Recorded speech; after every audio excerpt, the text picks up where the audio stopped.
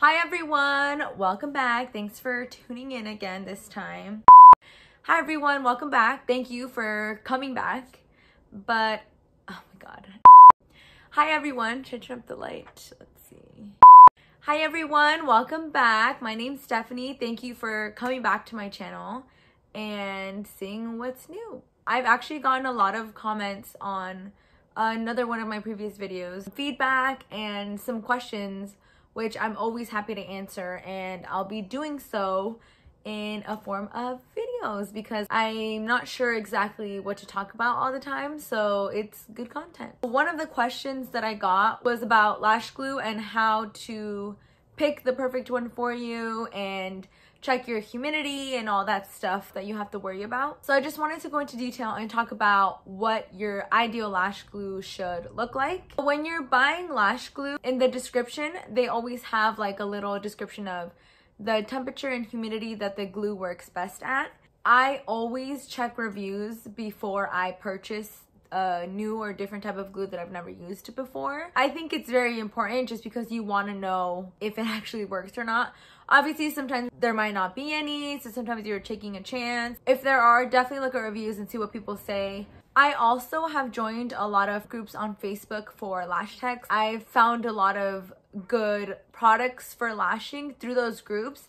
If I'm ever interested about something, I'll either post a question like, oh, has anybody ever tried this before? And then people will answer. I would definitely recommend joining those groups. Anyways, going back to the glue. For glue, you can check your for your room, to be able to check your humidity levels and temperature, you can buy a hygrometer.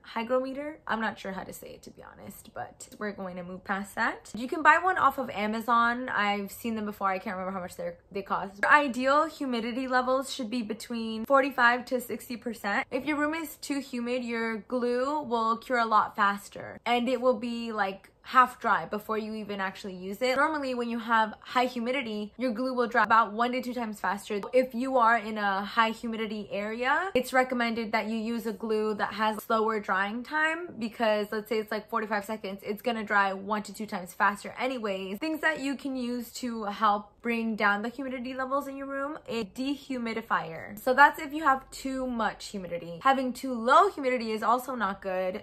Low humidity in your room, the lash glue won't activate. The glue will just stay wet in a sense. And I've experienced this before. I'll go into my personal story a little bit later. Actually, fuck it, I might as well do it now.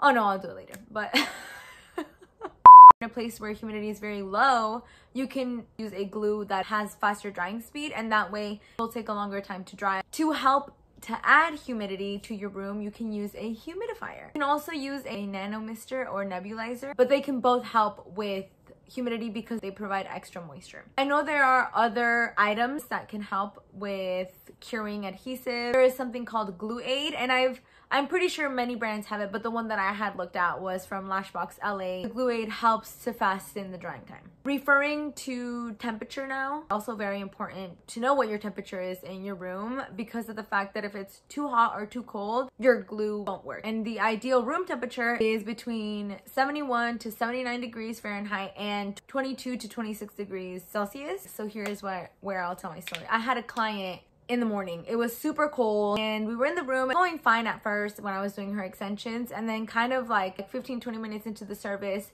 the glue and the lashes were just not sticking. I was getting so frustrated. I didn't understand why, you know, I didn't get it. I think it's too cold, but I honestly wasn't really sure if that was the answer. When it's perfectly humid and perfectly like the temperature and the humidity are perfect, and you go to apply a lash extension, almost as like a magnetic thing, lash extension just immediately sticks to the natural lash perfectly. That was not happening. I did the whole service like that. Luckily, she was actually like a friend of mine that I knew, so it wasn't like as bad. I asked her to come in again so I could just touch them up because I wasn't happy with the service. But yeah, I like to keep 2 glues on hand. I normally have one for clients who have sensitive eyes, and then I have one for just regular. I really hope that you find this video very helpful because that is my goal in every video that I make.